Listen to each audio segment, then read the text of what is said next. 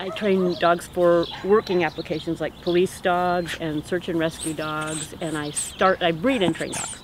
So I start with them as puppies, and then I place them with the handlers that are going to have them, and we do all different kinds of the search work. There's tracking and trailing, there's human remains detection, all kinds of detection work. It's all basically the same skills with different application people. So what we want is a dog that has very strong drive. And drive is that need they have to do what they do. All dogs can smell things. All dogs can smell things better than we can. But we want dogs that not only want to do it, but are just kind of insistent on doing it, that will push you.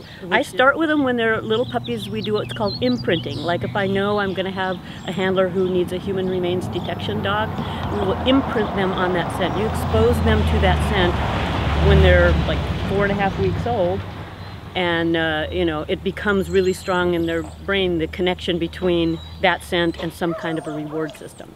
My specialty is tracking and trailing, where they actually find where the person physically walked and follow the scent of the person, and then find items that the person handled or touched. And so I'll ask her to go and show me where I walked and find the things that I dropped. Now right now I'm just using me, but basically human scent is human scent, and but then they learn to distinguish between different humans.